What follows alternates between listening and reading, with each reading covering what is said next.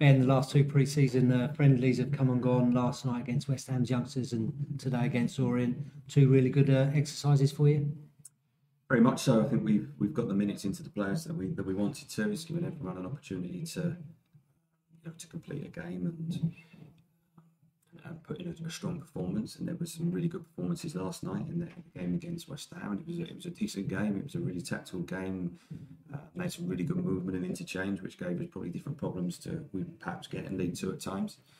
And another really good exercise this afternoon against Leyton Orient. So over the weekend, we're really pleased, and then we look forward to starting against Swindon next week. Yeah, and that's when the serious stuff starts. But you've got to take today seriously as well as players, and especially in the first half. You must have been really pleased with the application and how we got at Orient.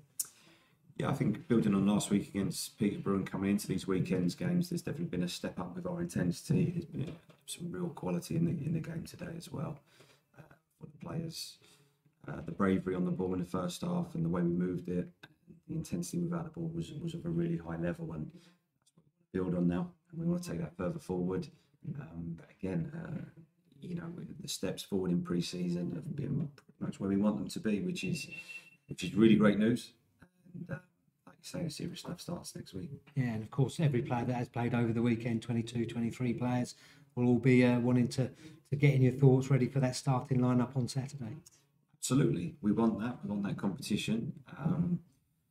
We want that individual competition to get in the team, but more importantly, it's about the team. It's about the group. Everyone needs to understand that.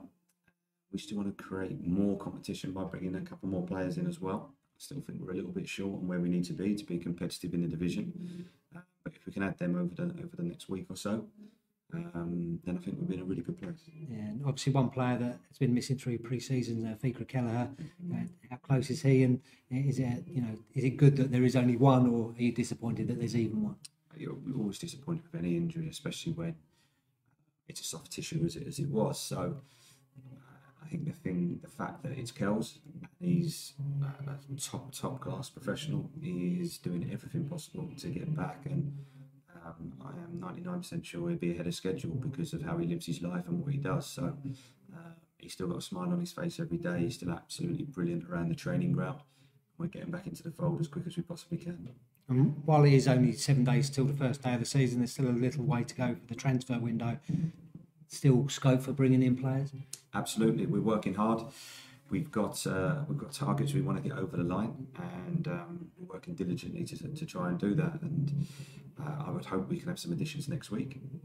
But I've said throughout, if we have to wait another week or 2 weeks to get the right players, then we will.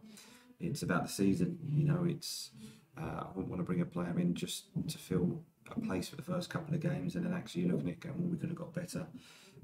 So we want to make sure we're bringing in the right players. I think we've done that so far. I think all the additions we've brought in have strengthened the group. They're the right type of people, right type of character as well, and they fit the way that we're going to play. So 2 or 3 more along those lines, and that will put us in a really good position. And against Swindon here, first game of the season is at home. You got any preference? Do you prefer to be at home first one, or would you rather be on the road? I don't think about it, to be honest. The games come out, and you have to play them in that order and where you're told, and it's just a case of getting on with it. So we're really looking forward to the game. We feel we've had a good pre-season, and now we take it up another level next week.